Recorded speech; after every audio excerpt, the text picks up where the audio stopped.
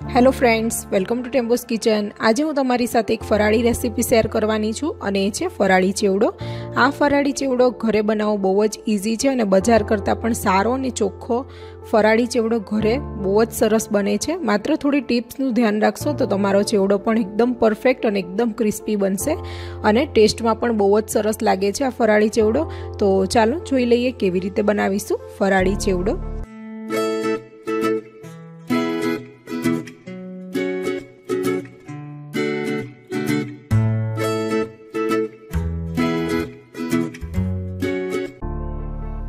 तो फराड़ी चेवड़ो बनाववा माटे मैं अहींया 3 मोटी साइजना बटाका लई लीधा छे अने मैं एनी छाल छोली लीधी छे। छाल छोलीने आपणे बटाकाने पाणीमां ज राखवाना छे, पाणीनी बहार नथी राखवाना, नहींतर बटाका काळा पड़ी जशे। अने बने त्यां सुधी मोटी साइजना बटाका लेवाना। तो हवे आ बटाकानी आपणे कातरी पाड़ी लेवानी छे। तो आपणे बटाकानी स्लाइस करी लईशुं। तो आपणे आवी रीते बटाकाने आडू राखीने एनी स्लाइस कापी लईशुं अने स्लाइस आपणे एकदम पातળી કે એકદમ જાડી નથી રાખવાની, મીડિયમ સાઇઝની આપણે આવી રીતે સ્લાઇસ કાપી લેવાની છે। તો તમે જોઈ શકો છો મેં આટલી થિકનેસ રાખી છે। તમે બહુ જ પાતળી કરશો તો તળ્યા પછી એકદમ ચૂરો થઈ જશે, બને ત્યાં સુધી થોડી થીક રાખવાની। તો હું આવી રીતે બટાકાની બધી સ્લાઇસ કરી લઈશ।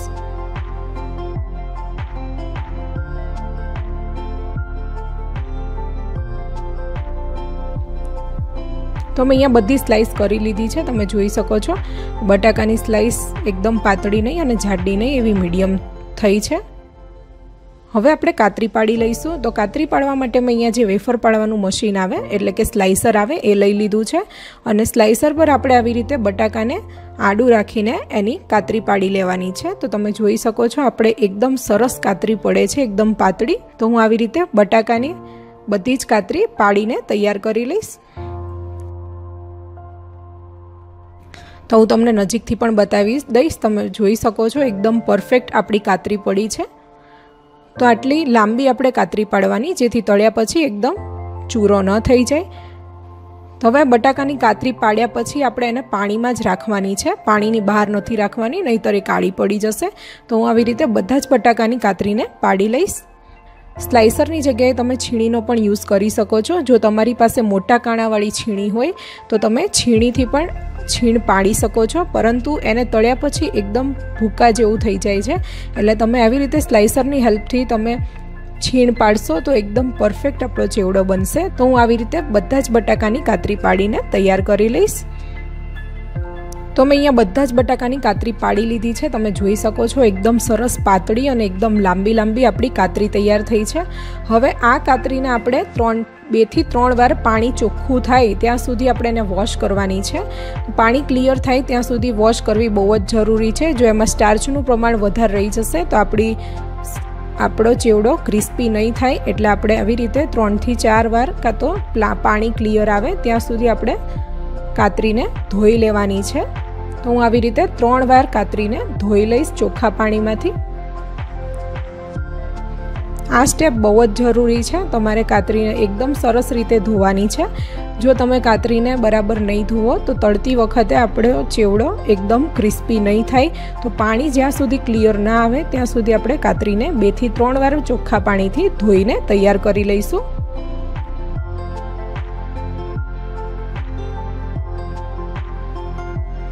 तो मैं अहींया कातरीने धोई लीधी छे। तमे जोई शको छो आपणुं पाणी एकदम क्लियर थई गयुं छे। हवे आ कातरीने आपणे कोई पण आवी रीते कपडું पाथरी दईशुं कॉटननुं अने कॉटनना कपड़ा उपर आवी रीते कातरीने फैलावी लईशुं।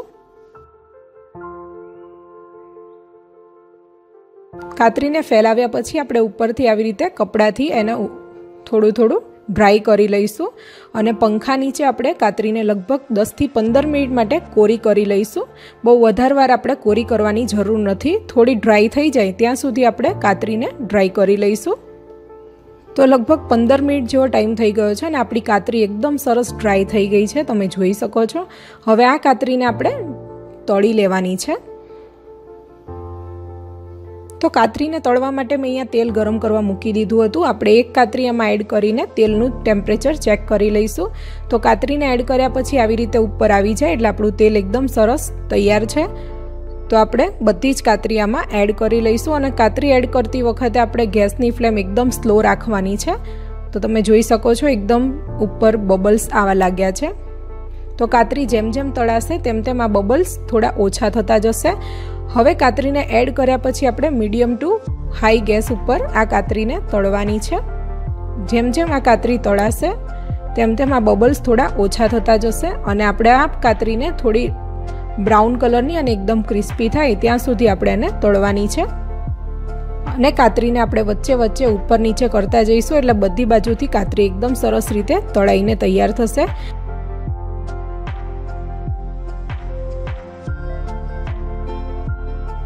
તો તમે જોઈ શકો છો આપણી કાતરી એકદમ સરસ તળાઈ ગઈ છે અને એકદમ ક્રિસ્પી પણ થઈ ગઈ છે અને કલર પણ ચેન્જ થઈ ગયો છે।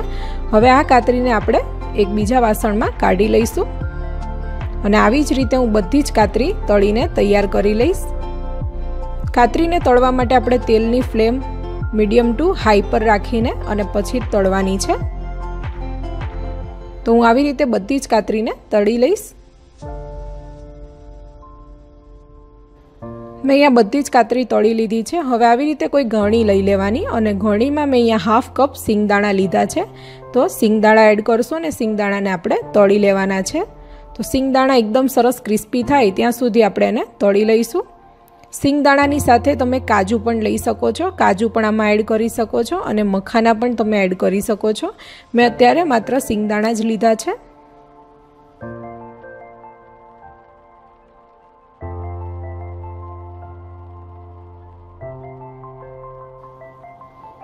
તો અહીંયા આપણા સિંગદાણા તળાઈ ગયા છે અને મેં અહીંયા લગભગ 2 ટેબલ સ્પૂન જેટલા લીમડાના પાન લઈ લીધા છે। એ આપણે તળી લઈશું અને એકદમ ક્રિસ્પી થાય ત્યાં સુધી આપણે એને તળવાના છે। તો લીમડાના પાન પણ આપણે એકદમ સરસ રીતે તળાઈ ગયા છે। એને પણ આપણે કાતરી સાથે એડ કરી લઈશું।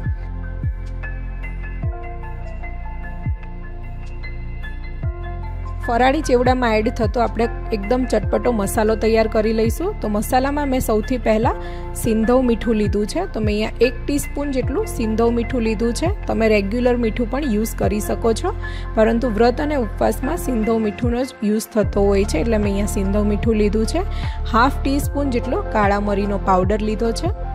1 ટીસ્પૂન જેટલો લાલ મરચું પાવડર લીધો છે અને 2 ટીસ્પૂન જેટલી દળેલી ખાંડ એડ કરીશું। દળેલી ખાંડથી આપણા ચેવડામાં એકદમ સરસ ખટમીઠો ટેસ્ટ આવશે।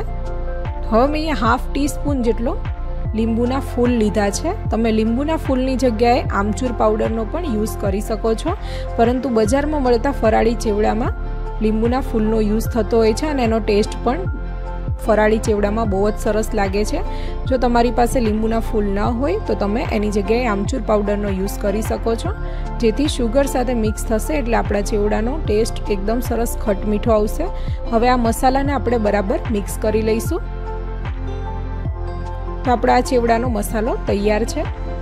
હવે મેં અહીંયા એક બાઉલમાં આપણી તળેલી કાતરી અને સિંગદાણાને એડ કરી લઈશું। હવે આપણે બનાવેલો મસાલો આપણે ઉપરથી આવી રીતે એડ કરીને એકદમ હળવા હાથે બધું મિક્સ કરવાનું છે। મસાલો તમે તમારી રીતે વધારે કે ઓછો એડ કરી શકો, તો ટેસ્ટ પ્રમાણે તમે મીઠું કાં તો ખાંડ એડ કરી શકો છો। તો આપણે આવી રીતે મસાલો એડ કરીને એકદમ હળવા હાથે ચેવડાને મિક્સ કરી લઈશું। તો જોઈને જ ખ્યાલ આવી જાય છે કે આપણો ચેવડો એકદમ ક્રિસ્પી બન્યો છે અને બહારથી લાવીએ એવો જ બને છે। તો આપણે બધું બરાબર મિક્સ કરી લીધું છે। તમે જોઈ શકો છો આપણો ચેવડો એકદમ ટેસ્ટી બન્યો છે અને એકદમ ક્રિસ્પી પણ બન્યો છે। તો આપણે એને સર્વ કરી લઈશું। તો આપણો ફરાળી ચેવડો ખાવા માટે એકદમ તૈયાર છે અને આ ફરાળી ચેવડો ટેસ્ટમાં બહુ જ સરસ લાગે છે અને બહારથી લાવો એવો જ ટેસ્ટી લાગે છે અને એકદમ ક્રિસ્પી પણ બને છે। તો આ ફરાળી ચેવડાની રેસીપી તમે ઘરે જરૂરથી ટ્રાય કરજો અને આ શ્રાવણ માસમાં ઉપવાસમાં કે વ્રતમાં તમે આ ફરાળી ચેવડો ખાઈ શકો છો। આને તમે એરટાઇટ ડબ્બામાં ભરીને 3 થી 4 દિવસ કે એનાથી વધારે પણ ખાઈ શકો છો। તમે જોઈ શકો છો એકદમ ક્રિસ્પી આપણી કાતરી બની છે। તો આ ફરાળી ચેવડાની રેસીપી તમે ઘરે જરૂરથી ટ્રાય કરજો અને આ રેસીપી તમને કેવી લાગી એ કમેન્ટ કરીને જરૂરથી જણાવજો। જો તમને આ રેસીપી સારી લાગી હોય તો પ્લીઝ લાઇક અને શેર જરૂરથી કરજો। અને આવી જ નવી નવી રેસીપી જોવા માટે મારી ચેનલને સબસ્ક્રાઈબ કરી દેજો અને બાજુમાં આપેલા બેલ આઇકન પર ક્લિક કરી દેજો, જેથી તમને મારી દરેક રેસીપી વિશેની નોટિફિકેશન સૌથી પહેલાં મળે. ફરીથી મળીશું એક નવી રેસીપી સાથે. ત્યાં સુધી આવજો. Thank you for watching my video.